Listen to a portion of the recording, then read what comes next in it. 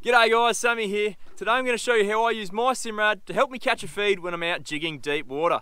I've got my nice light jigging outfit here, and the target species are snapper, pearl perch, or any of the other demersal species we get out here in southeast Queensland. As you can see behind me, it's an absolute cracker day on the water, so let's see what we can find. The setup I've got in this boat really lends itself to that deep water style of fishing. I've got a 1 kilowatt TM275 transducer out the back. That plugs directly into an S5100 module, and that's powered by my NSS Evo 3. Now, having that S5100 in the system means I can run both my high and low frequency at the same time. So I've got my 50 kilohertz here, and I've got my high chirp here, just as we come onto that patch of structure that I want to fish. It's actually a wreck in 130 meters of water. Now, by having my screen set up like this, I get a really good idea of what's going on below the surface.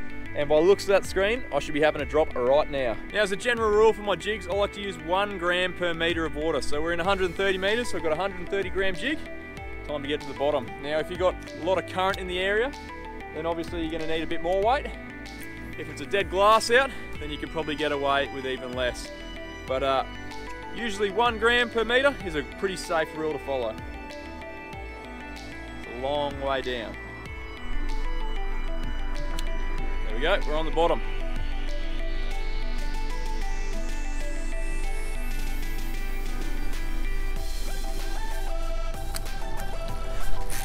Oh, just like that.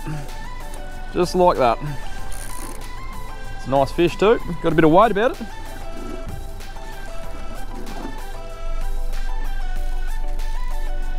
It's just about to let that jig back down.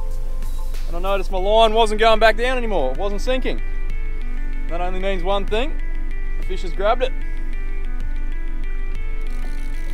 This is not a bad fish, this one. I think it might be a, feels a bit pearl perchy, which is definitely welcome in the box anytime.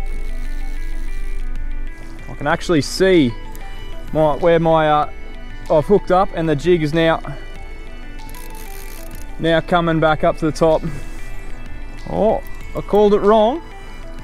It's a nice little snapper. Oh, it's a beautiful little snapper. Have a go at that. It's worthy of the net.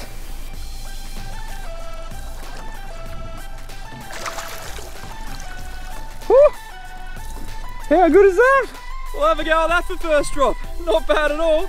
That's a nice little snapper. He's probably 3.5 kilos on the slow jig. First drop. You find them, you can catch them.